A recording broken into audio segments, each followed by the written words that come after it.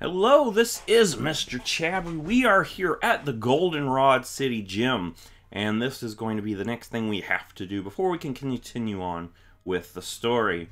Goldenrod City Gym is kind of well known for being pretty difficult, especially if you're not prepared, and I'm hoping that Enfile will be prepared enough for us. So this is actually a normal type gym. The funny thing is, a lot of the Pokemon that she uses, as you see here, it's kind of like a little, I guess, 3D maze, I guess. You have to go up here. But anyway, the Pokemon that a lot of these trainers use are no longer normal types. They're actually, some of them are fairy types now. It's just interesting. If they ever do like a Johto remake, I wonder if they'll just change Whitney into like a fairy type gym leader. Or if they'll just, let her still be a normal type and just use a few fairies. I'm not totally sure how that'll work. And that actually goes into our question of the day. Who is your favorite normal type? My favorite is probably Pidgeot. I love Pidgeot. I also love Snorlax. That's a really good normal type. But anyway, let's battle down these Centrets. Hopefully Enfile learns a good fighting type move before we get to Whitney, because Whitney's going to be where it's most difficult. Yeah, there's a lot of these Centrets here. There's going to be a lot of Meowths, Jigglypuffs, and Snubbles. I am curious if they ever do another Johto remake, how they're going to do it, like how they're going to present in this gym. Because a lot of these Pokemon that, the people here use have the fairy typing. I mean, you have a pretty good mix of, pure normal and Pokemon that are now fairies. So I don't know how they would do that. But anyway, that was pretty easy. Centrets aren't really a problem. I want to make sure I battle every trainer before I get to Whitney, because I would like to get some good experience. That's pretty much that person, so we'll go up here and battle this person. Yeah, alright. This is Biote Samantha. She uses 2 Meowths. Meowth is a pretty cool Pokemon. It's got pretty good speed. As a Persian, it's really fast. It's got good attack, too. It's not the best attack, but it's okay attack. But yeah, it's not the best at taking hits, and Enfile can do quite a bit of damage here. I think, looking at this, we might actually make it to level 19 before we get to Whitney. So hopefully we'll be ready for her Pokemon that are pretty well known for being difficult to handle. If you're having trouble with Whitney, what I would suggest is, getting a fighting type Pokemon. If you're not wanting to use Heracross, you can catch a Drowsy in the route below us and trade it for a Machop. You could do that, and Machop's actually a really good Pokemon. If you evolve it into Machoke, it could actually help a lot. To get a Machamp, though, you'd have to do a trade evolution, which, okay, it's down this way. I feel like they've changed this maze. Yeah, they've changed it from Gen 2. But yeah, now you go this way, and this should be Last Carry, who's got a Snubble. So yeah, one of the other, thematic things that's going on with this gym is all the Pokemon are quote-unquote cute Pokemon. I mean, you could say Snubble's pretty intimidating, but there's people that really think Bulldogs are cute, and that's basically what Snubble is. I might end up switching here.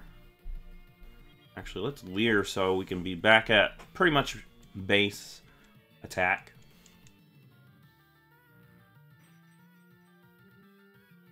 Alright, so that, I don't know if that's going to hold us back a lot. One thing I do want to point out, though, when you get to Whitney, is it actually would be helpful to use a female Pokemon. Most of the time you don't think of... Well, actually, yeah. Okay. So most of the time you don't actually think of, the gender of the Pokemon you're wanting to use. Because most of the time it doesn't come into it doesn't affect the battle. However, here in Whitney's gym, she actually uses a Pokemon that uses Attract. And what Attract does is it shuts down, pretty much shuts down the Pokemon of the opposite gender. Which makes it so difficult to handle. Your Pokemon will be like fully immobilized a few times. And it's pretty difficult to handle that. So, luckily for us, Amphalai is here, and it's actually our best answer for handling Whitney as well, you know, because it is a fighting type. And actually, I don't think we will get to level 19, will we? It's going to be close. It's going to be really close. If we got to level 19, listen, we were just going to low kick and just steamroll right through that Miltank.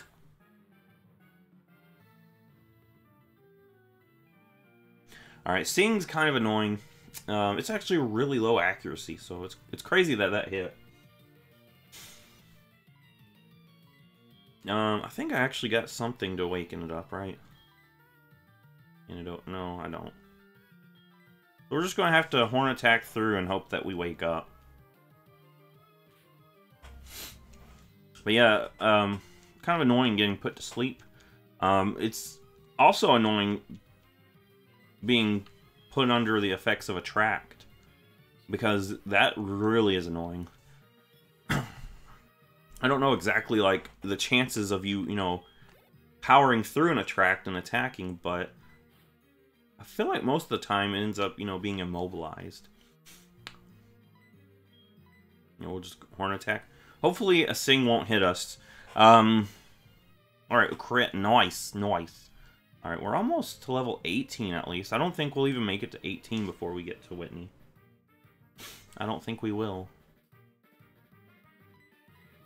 Another thing is Whitney has a Pokemon with the ability Cute Charm, so having a female helps with that one too. You might be thinking, I'm just going to bring a Ghost type, you know? But the thing about that is, her Miltank actually has the Scrappy ability. So even if you do bring a Ghost type, she'll still be able to stomp you. And yeah, that's not good. Plus, Miltank actually has a surprisingly good speed stat. It also has good bulk too. So it makes it a little difficult. Let's go ahead and heal up before we go on to face Whitney. Whitney, like I said, it's going to be a tough battle. I don't know how tough it's going to be for us because, you know, we've got Heracross. But, yeah, it's going to be a pretty tough battle. Let's go ahead and face Whitney. And then after that, we are going to go do some more stuff around Goldenrod. Let's see here. Let's go up here. This is like the quick way back.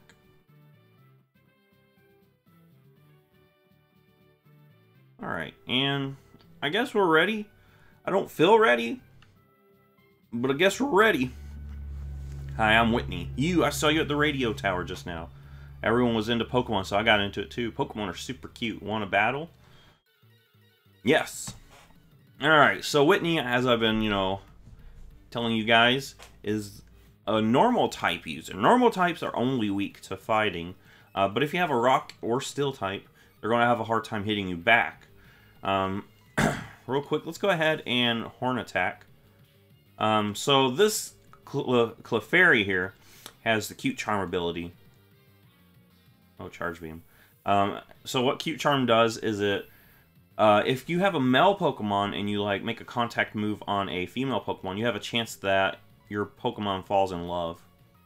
And unfortunately, that thing just got a special attack boost. It's going to mimic. It's a good thing. Listen, it's a good thing that I did not go for aerial. Well, it doesn't even matter because we're about to take it out anyway. Actually, okay, so she's going to heal up. But it's a good thing we didn't go for Aerial Ace because that would probably one-shot us. Anyway, this thing has Double Slap. It's got Encore. And it's got Metronome. Metronome's a move that it just picks a random move. And it uses that. So that's why it used Charge Beam earlier. And it's got Mimic, where it learns a move that you just went for. So yeah.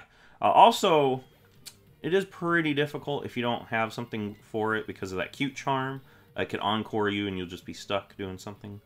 But Miltank is where the real fear happens. So this thing has Attract, which will shut you down. Stomp, which has a chance to flinch you.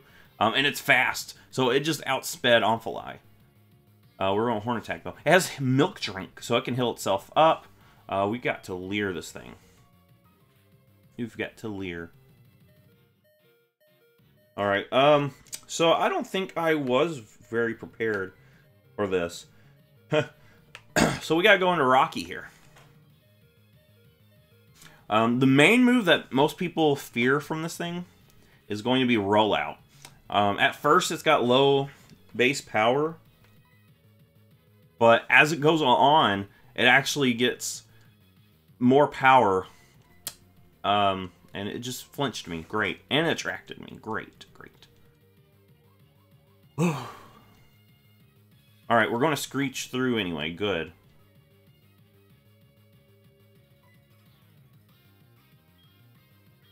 Alright, we'll try another Screech. But what this is, it's kind of annoying because right now we're attracted and we have a chance to flinch, and Screech missed. What? Alright. So right now we're fighting an uphill battle. Yeah, so what we're going to do is just sack something off. Sorry, Baby Yoda. Sorry, Baby Yoda.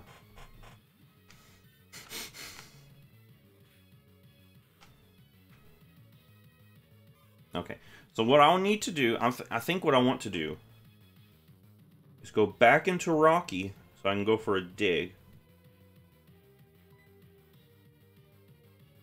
Yeah, I think that's what I want to do. The reason why I want to hit it on the defense side is because, if I remember right, Miltank has better special defense than normal defense.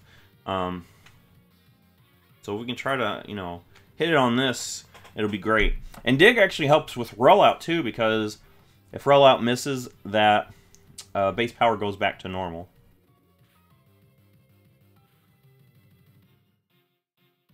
Alright, that's decent damage. Poor me. Poor you, I'm going to Dig. That's kind of bad, because now I've got to, you know, win the coin flip twice in a row. Alright, Debug. Listen, Debug. You're going to have to take one for the team, just like Baby Yoda did. Stomp. And we might actually take one. Yeah, so, got a potion for Omphali. Thank you, Omphali. Roll. Okay, here we go. Here we go. Here we go. This is the fearful thing. The thing I'm most afraid of. We have to dig. We have to dig so it misses. Because if it doesn't, and it just keeps hitting, it's going to eventually get to where it doesn't matter what I send out. It's going to one-shot. So there. It's going to bring that base power back down. I do have to say, this is probably my toughest battle, too, you know? Because I'm actually here trying to play around the Miltank. But we finally take out Miltank. Great. Rocky got some good experience out of that. Omphali hopefully gets to level 19. Sandstorm. Sandstorm is a weather move. I'm going to just, you know, skip it. It brings up a Sandstorm, which, you know, hurts non-rock, ground, or steel-type Pokemon. Steel-type, ground-type, rock-type Pokemon don't take any damage from Sandstorm. However, any other type will. So now she's crying because I beat her. If you talk to this girl down here, she'll say, "You made Whitney cry, it's okay, she'll stop soon." And you just go back. Yeah, so you actually have to walk down a little bit. When I was younger, I didn't realize you could just walk to her and then walk back. So what I would do is, I like left the gym and was confused what to do. And then eventually I came back and was like, oh, you just talked to her again. But she gave us Attract, which is one of the most annoying moves. But she just told us that the Pokeathlon Dome is now open, which is a cool thing that they added here in Heart Gold, Soul Silver. This is something that I really think they need to do more of. These little competitions outside of, you know, Pokemon battling. Sort of like, you know, it sort of has the same idea of the Pokemon contest from Gen 3 and even, you know, Diamond and Pearl Platinum. But it's a little bit more hands-on. Let's go ahead and heal up. Sorry I had to sack off some Pokemon to heal. I was hoping Awfuleye would, you know, finish off that battle, but Whitney went for Rollout, and I was like, I cannot send anything else out but Onyx. Anyway, with that, we're going to go ahead and heal up, and then we can continue on. But first, what I'm going to do, before I do anything else, I'm going to grab the squirt bottle. And you're going to actually need the squirt bottle, so we'll go back and do that real quick. You can actually get the bike here, too. Actually, I'm going to go grab the bike first. This is something that I think is a good idea for you to do. If you go down here, behind all these buildings, you'll find this one here. You just talk to this guy who's saying that he's not really doing a good job selling bikes.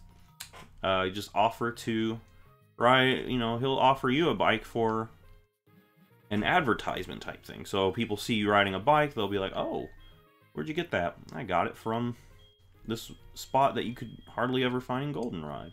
Oh, that's cool. So I can actually register it, so when I hit select, it'll just do it. Or, yeah, you just hit Y, not select. But yeah, it makes it where you move faster. And also, you want to go over here so you can get the squirt bottle. So if you talk to her, there's nothing to worry about, is there? I'll let you use the squirt bottle. And there we go. Nice, nice, nice.